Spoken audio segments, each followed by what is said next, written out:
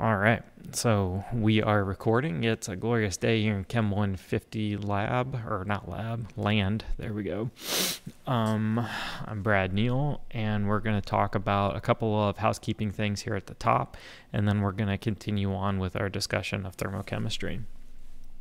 So for those housekeeping things, we've got, let's see here. All right, I think you may have lost me on the things that you're able to see, but that's all right for right now. The couple of things about that course website,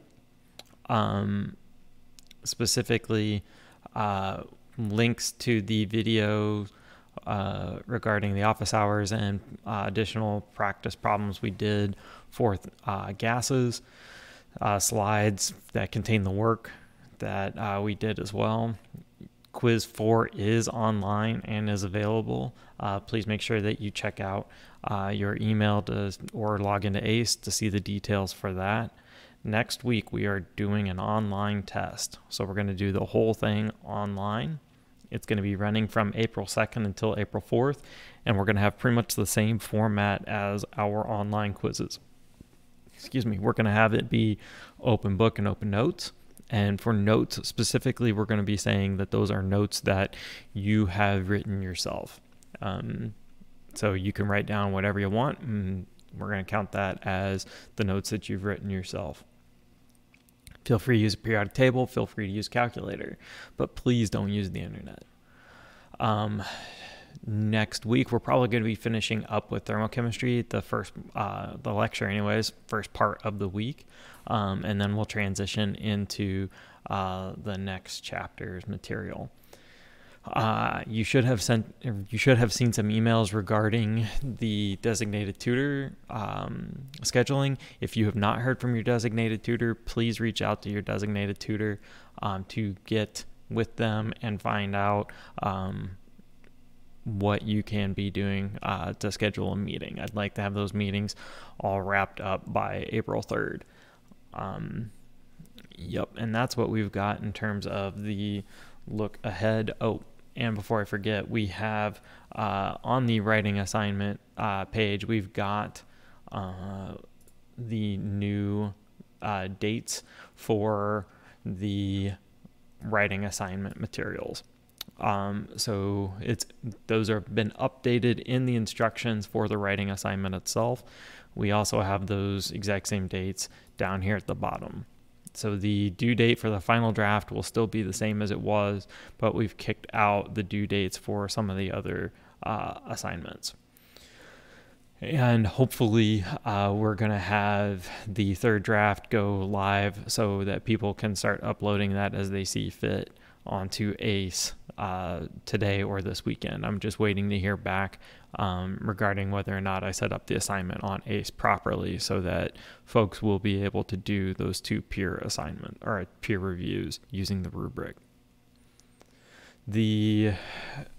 After the test next week, we're going to be back on our original quiz and test schedule. So all of the quizzes and tests that are listed in the syllabus, we're going to keep on that schedule. The reason that I want to keep on that schedule is because by keeping exam 4 on the 16th, we won't be having an exam the week before finals week.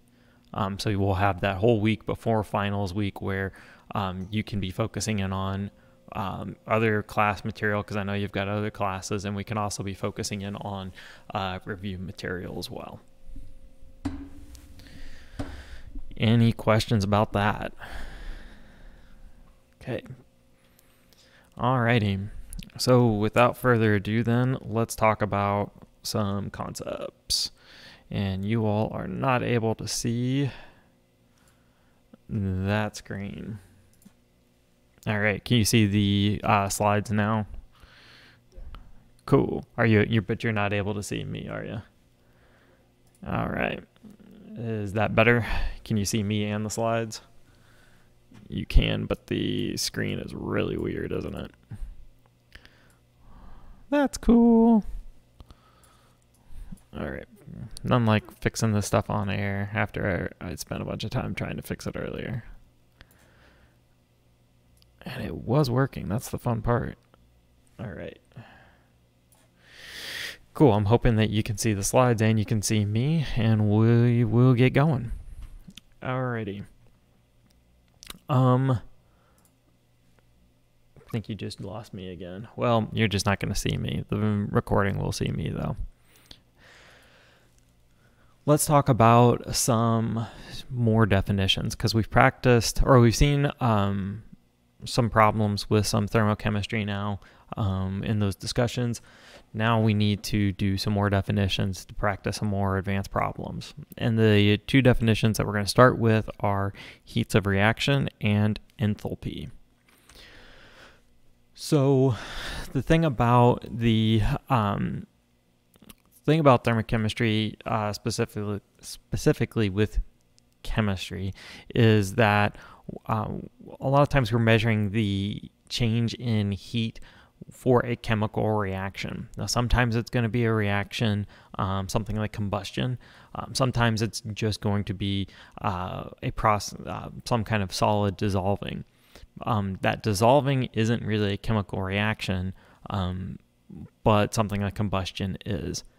No matter what, whether it is a dissolution or it's a combustion, usually measuring heat gained or lost is pretty simple. You just got to use a thermometer, and we've got all different kinds of those all over the place. Now, specifically when we're talking about a reaction, the heat that is involved in a chemical reaction, that Q, we're going to give it a special term, and that term is going to be called the heat of reaction. If we were doing something like dissolving a solid, that could be the heat of dissolution. But if you see heat of reaction, it's in the term. This is specifically the heat involved in a chemical reaction. So by looking at Q for a chemical reaction, we can figure out a bunch of things regarding the physical process. Specifically, we're going to be able to determine whether the reaction is what we call exothermic or endothermic. And these are probably terms that you've heard before, but we want to make sure that we've got good, uniformly understood definitions for these. So an exothermic reaction is going to be for chemistry, we're going to say this is a chemical reaction in which in a system in which energy is converted to thermal energy.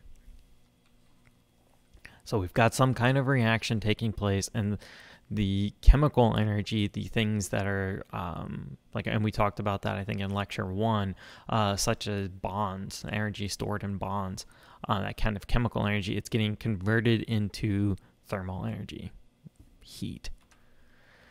Now, when we've talked about our definitions for a system, we had isolated systems, and we had open systems, and we had closed systems. So for an isolated system, that exothermic reaction is going to produce a change in temperature within the system. We don't honestly, in Chemistry 150 and in our course, we don't talk a lot, and we don't do a lot of examples about isolated systems. We will talk about open systems or closed systems, though, or we will have examples and problems with those. In an open or closed system, we're saying the heat is given off to our surroundings. If heat is going off into the surroundings from the system, Q is negative. So in an exothermic reaction, specifically an open or closed system, Q is going to be negative. And if we think about an endothermic reaction, it's going to be kind of the opposite. So now we have thermal energy, and that's going to be converted into chemical energy. In an isolated system, again, we're not going to be talking and doing many examples with those. Our endothermic reaction is going to produce a decrease in temperature of our system, but We will do more with open and closed systems, and here the heat is absorbed from the surroundings into the system. And so Q for an endothermic reaction is going to be positive. You're going to want to see that, you're going to want to think about, if I've got an exothermic reaction, I'm going to need to know that Q is negative. And if I have an endothermic reaction, that Q is going to be positive. Now, what does that look like? Let's give ourselves like a sketch, a model here to discuss this a little bit better. All right. So with our, okay, first off, this is probably one of the world's worst drawings. So let me try to explain this. I tried my best to draw a beaker using PowerPoint, and it was fantastic. And then that little horrible squiggle thing on there, and I know it's horrible, and I apologize, that's supposed to be the top part of a solution. So if you squint, maybe that looks like a beaker that's got some kind of solution in it. Yeah, I appreciate the squinting there. That was nice. That did help. So what we're going to say for this diagram is that everything that's in that beaker is going to be our system, and everything surrounding the system would be, by definition, our surroundings. Within the beaker there, we've got a couple of different lines. So I don't know if you can see the mouse very well at all. So what we have labeled as here is our reactants and our products. Now, it's not to say that in this beaker that the reactants are up at the top and the products are at the bottom of the beaker.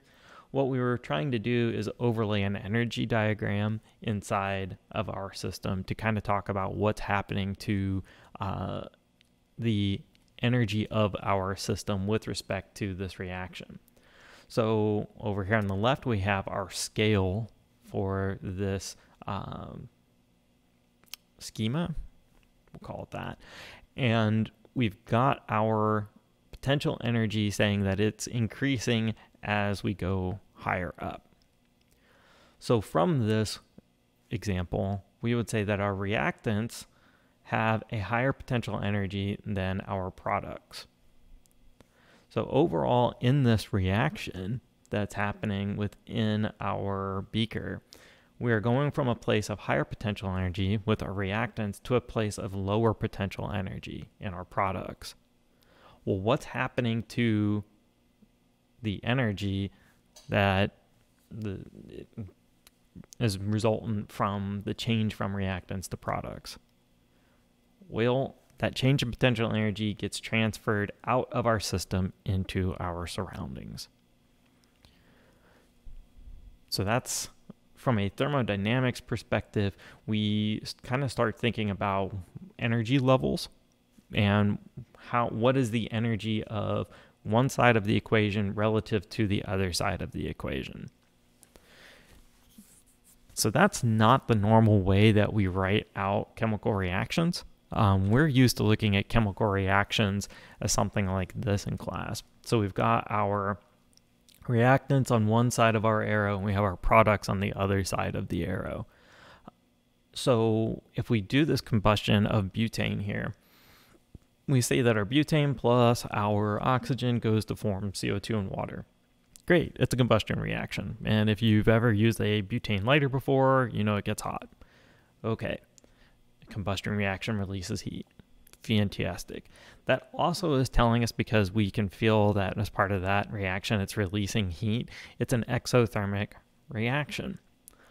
So we would expect Q for this process to be negative. Yeah, negative, that's right.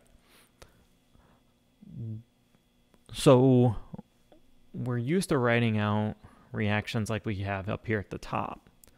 Another way we could write this reaction out, though, is what we have here at the bottom. We could write out the exact same chemical reaction, but now we can write heat as one of our products. because it's an exothermic reaction, we are releasing heat. If we go back to that terrible diagram, we're saying that energy is going out to the surroundings. So the heat here, by writing it on the product side, we're saying that heat is a product of this reaction. Now, one thing that we could do, and there's examples in your book, and we'll have some examples in the discussion packet as well, is, yeah, we can write out heat as the word heat here on the right. We could also put in the numeric value of the heat. And the nice thing about putting in the numeric value of the heat is going to be, it's going to allow us to kind of treat heat as a quantity that we can use alongside our balanced equation to figure out how much energy would be released upon the combustion of 2 moles of butane. So we could actually ask ourselves, okay, if we had 2 moles of butane, and if we knew that this was a number, let's say it's 1,300 kilojoules, just making that number up, we would be able to say for every 2 moles of butane combusted or burned, we would release 1,300 kilojoules of energy. Because it's written in our balanced equation there, we now can use stoichiometry so that if we said, okay, we don't have 2 moles, we had 4 moles. Well, we know the relationship of 2 moles of butane is to 1,300 kilojoules of heat. We can set ourselves up a nice little stoichiometry dimensional analysis problem, and we can figure out exactly how much energy is going to be released upon the combustion of however much butane we truly have.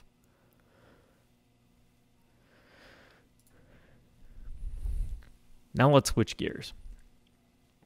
So we have another crummy diagram, but this time the difference is we have reactants here at a lower energy level and we have products at a higher energy level. So now for this reaction to be taking place, we have to get enough energy into the system so that we can actually form these products, because the products are at a higher energy level. So this would be an example of the change in energy for an endothermic reaction. So energy is going from our surroundings here on the right into our system here on the left in order to have the reaction go from reactants up to products. Now you might imagine that sometimes for these reactions, that energy barrier, or I'm sorry, that distance in energy, it's not an energy barrier, that distance in energy, that change between reactants to products might be so high that you have to dump a ton of energy into it in order for the reaction to go from reactants to products. And that's absolutely true. Many industrial reactions that are vitally important require large amounts of energy to be dumped into them. So you'll do that to actually form products. So here would be an example where Q is going to be positive. You've probably, if you've ever done any kind of sports or have ever been injured, you know that putting an ice pack on your muscle group that's damaged or whatnot can help it feel better. But if you were out in the middle of a soccer field way away from an ice machine, getting a bag of ice to put on your injury might not be practical. But you may have experienced instant cold packs. So something like an instant cold pack might be filled with ammonium nitrate, which is just it's a salt. It's a form of a salt. While the ammonium nitrate itself isn't actually undergoing a reaction, so it's not necessarily going from reactants to products as we've got this scheme drawn, it is still an endothermic reaction. So it's taking, in the case of a cold pack, we are taking that salt, and when we snap the ice pack, we are breaking the barrier between the salt and the water or fluid that's in the pouch. We're allowing the two to mix. That mixing is an endothermic process. So it starts. So in order for the process to go forward, it's going to draw heat from the surroundings. Well, in the case of an ice pack, you are the surroundings as soon as you put the ice pack on you. So you start feeling cold because it's drawing energy out of you and it's putting it into the system, namely the process that's going on. So even if you never thought that you truly were part of a thermodynamic process, hey, if you've ever put an ice pack on you, you have been. Whether it be a chemical ice pack or whether it just be regular old ice. So if we were going to write out a chemical equation for this kind of process, would we want to put heat as a product or would we want to put heat as a reactant?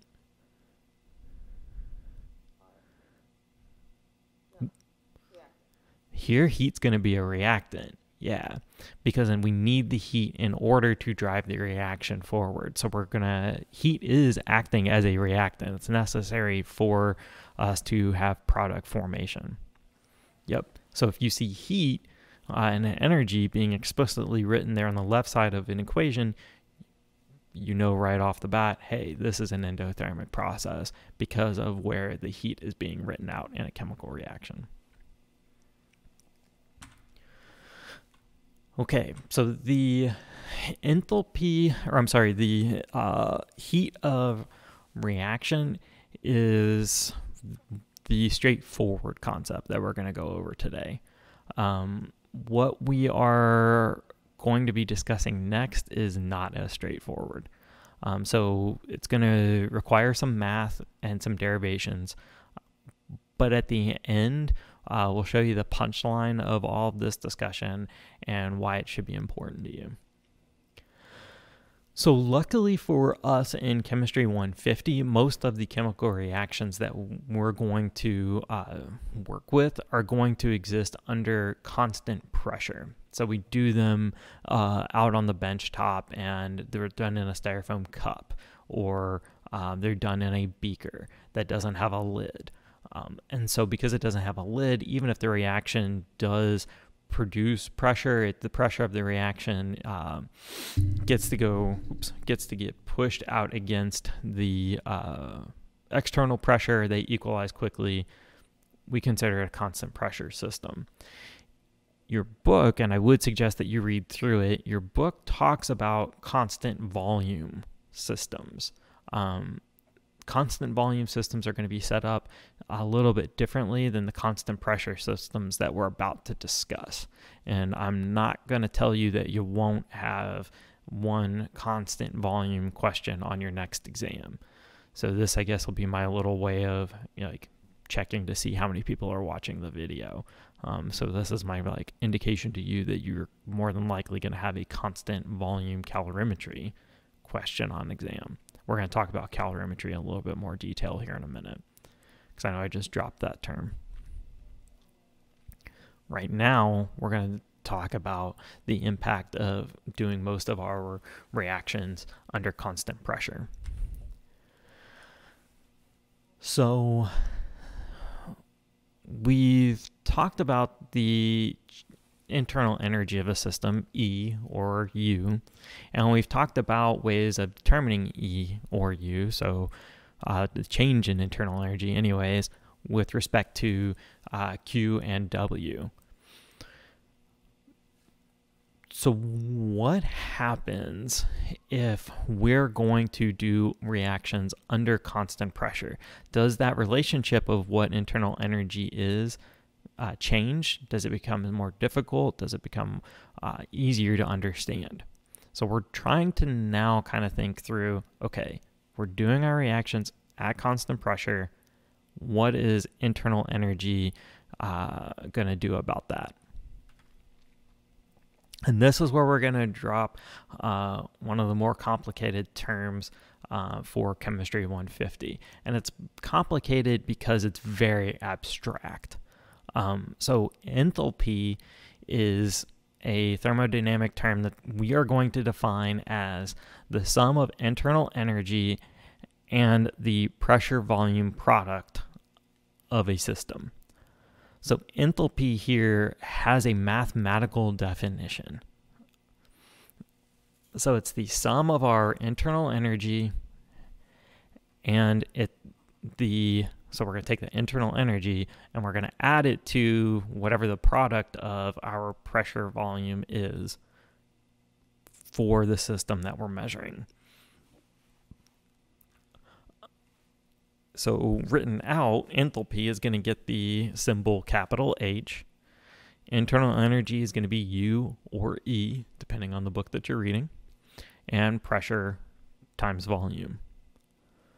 So enthalpy has this very mathematical basis, and it's going to be useful for us. It's going to allow us to understand thermodynamic processes a lot better. So that's a math definition. What does this mean in the real world? So in a physical sense, the internal energy is all the energy of our system. We can think of it being defined kind of here as creating our system from nothingness. So if we think about a void, it has nothing in it, and then poof, our system appears. That would be the internal energy component of enthalpy.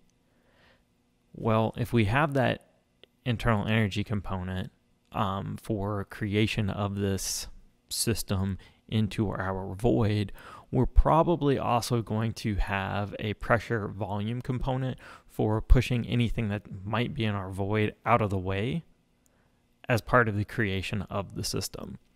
So the pressure volume component is the energy necessary to push aside anything that is in our surroundings out of the way for our system to exist. So you might think about this if you watched any old school, it's kind of weird to say it, but old school Star Trek The Next Generation, when they had the replicators. And so, you got Earl Grey, hot, and which I guess was only really said 4 times in the series, according to a YouTube video I was watching. Right, I was surprised too. Thank you for making me work from home, because YouTube is definitely not a thing. So when someone went to the replicator and they requested their food, the food materialized out of nothingness, right? But it wasn't like the food just was like, oh, hey, it's here. Well, what was the energy change necessary to create that food? Well, you had, or tea, whatever it was. 1, you had to materialize it out of nothingness. 2, you have to push whatever had been in the place that whatever's being replicated, you had to push it out of the way. Because it wasn't like the atoms of air in the replicator got replaced by atoms of Earl Grey tea. They had to move.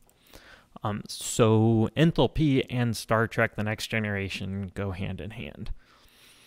Actually, this is kind of the point in time where if you do watch Star Trek, you're going to get a lot of the references that we're going to be talking about, because this chapter and the next chapter have a lot of Star Trek in them. And if you're like, oh, good, I hate Star Trek. Well,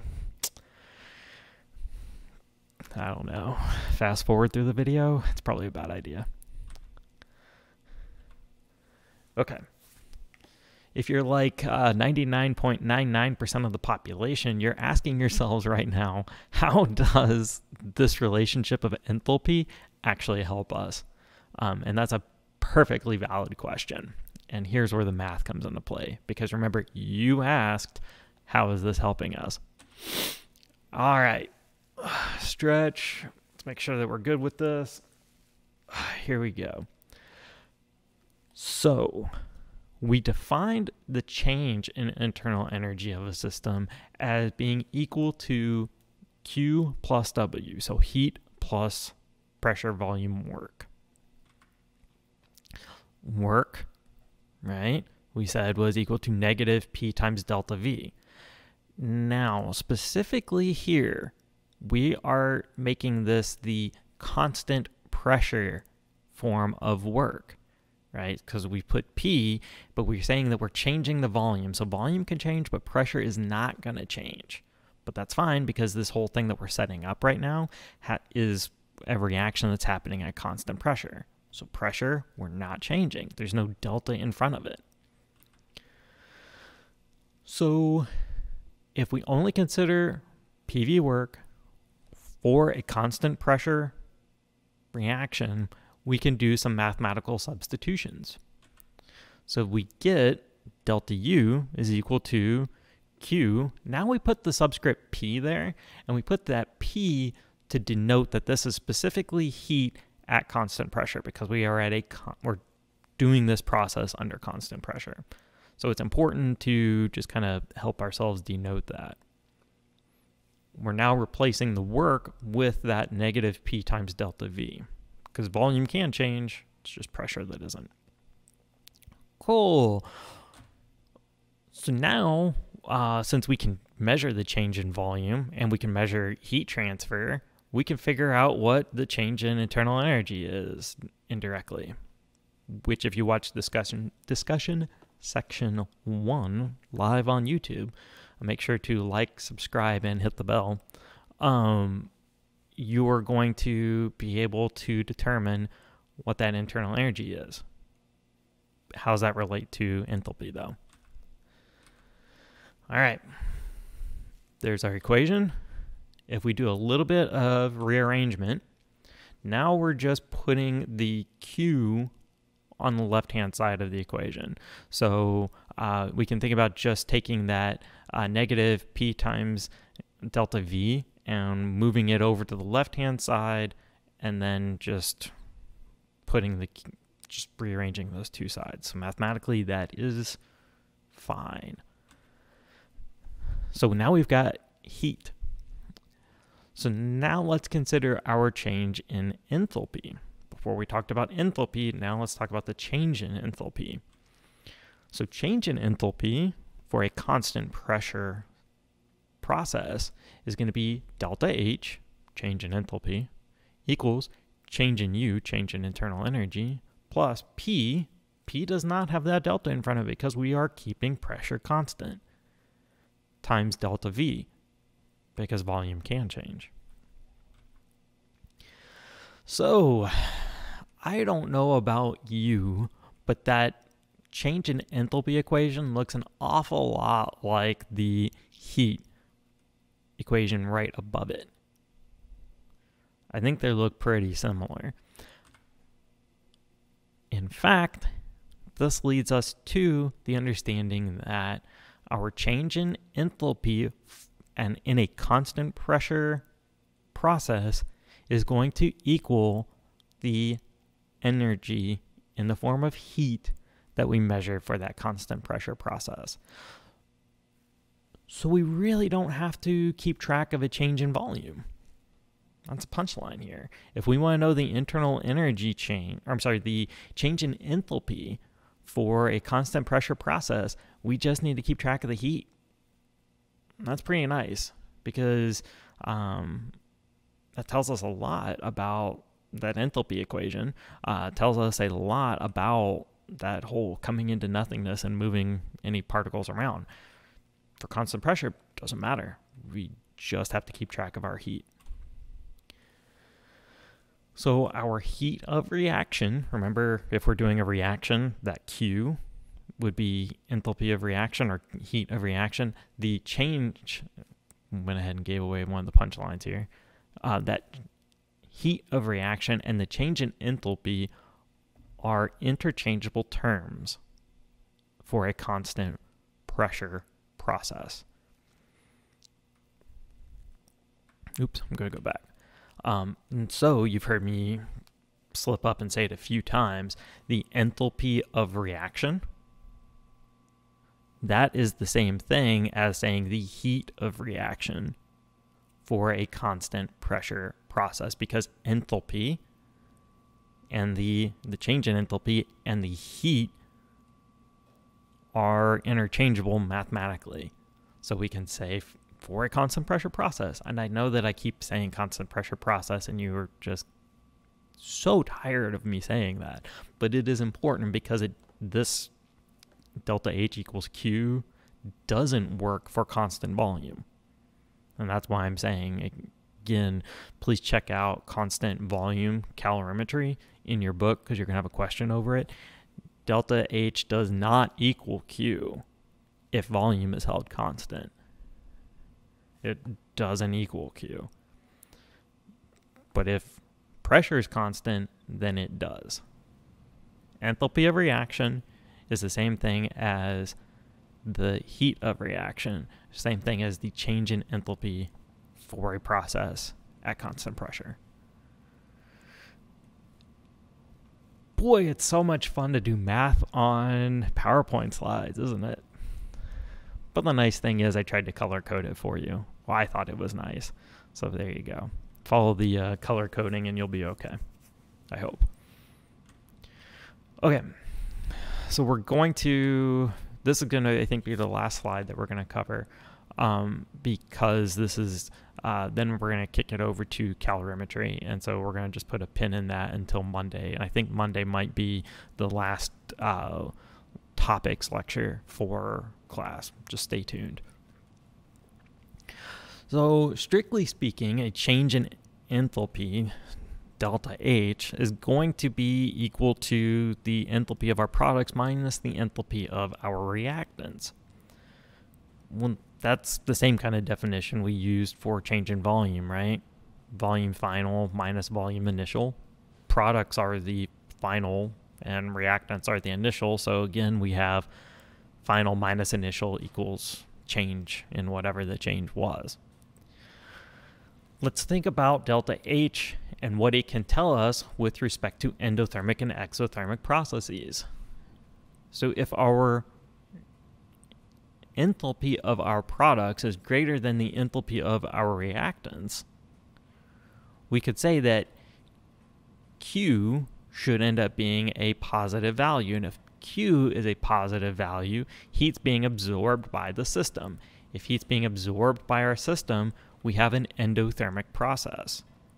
So we can take a look at delta H and we could determine, hey, is this an endothermic process or is this an exothermic process? Just by looking at the positive or negative sign here on the enthalpy of change, or the change in enthalpy. If we go the other way and we say that the products have a lower enthalpy than the reactants did, then we're losing heat to the surroundings from the system. So we end up with an exothermic process. And a heat pack is a nice representation of this. So for a generic heat pack, we might have iron solid, like iron filings of some sort, and we might have oxygen. This is like one form of a heat pack. So iron plus oxygen going to form iron 3 oxide. Now we have this delta H written out over to the right-hand side. That delta H is a negative 1652 kilojoules. Because it's negative, do you have an endothermic or an exothermic process? Exothermic, yeah. So we are going from our system into the surroundings. So we could put that negative 1652 kilojoules in line as one of our products. That's 100% viable. Okay. So a question that could be green pepper level of spicy question could be, how much heat is being released when 4 moles of iron is reacted with excess oxygen? So, So we can think through it or we can write through it. I'm going to try to write through it here real quick. There we go. All right. Okay, so if, and for some reason you all at home are not seeing this, so I'm going to change that up for everybody real quick at home watching live. Okay, hopefully you can see the white page over on the left hand side now, everybody at home. And I'm gonna come over here and I'm gonna move this so that we can see more of the question. Okay, so there's our question. Now let's write it. Let's try to answer this. So we've got 4, oops, let's not write in highlighter. That'd be kind of pain. We've got 4 moles of iron from the way that the problem is written out. From our balanced equation, we saw that for every 4 moles of iron that get reacted, we release 1652 kilojoules of energy in the form of heat. Our moles of iron cancel, and we're left now with, if we just do the math in our head, negative 1,652 kilojoules of energy released. Now this problem is incredibly basic, because I'm literally asking you if you have 4 moles of iron, and if you look at our stoichiometry, we're saying it takes 4 moles of iron for this process to occur. A way to add any kind of flavor to this whatsoever would be changing that 4 moles of iron in the problem to any other number, 52 moles of iron, to make it a more college appropriate level. We could say 52 grams of iron. If we say 52 grams of iron and we have the reaction that's written up above my head, let's see, am I going to be able to hit it? Oh, almost. Yeah. So if we had the 52, I'm not going to be able to hit that. Yep, my hand disappears. That was fun for me for a second. If we have 52 grams of iron, all we have to do then is convert the grams of iron into moles of iron. Whatever moles of iron we had goes right here. And we can kick out exactly how much energy is going to be released. Okay, I'm going to go to the next question.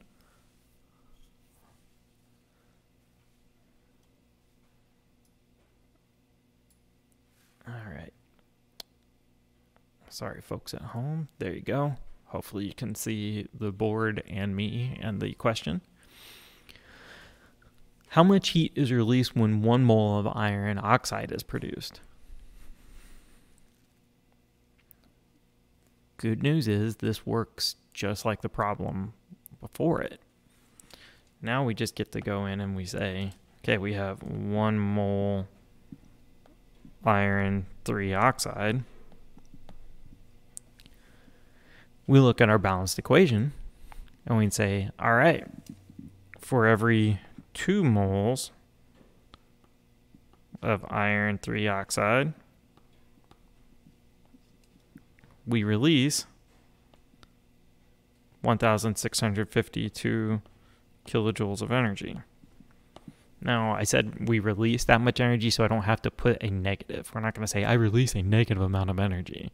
And if I say release, the negative is then implied. And take a look at our units. Units cancel.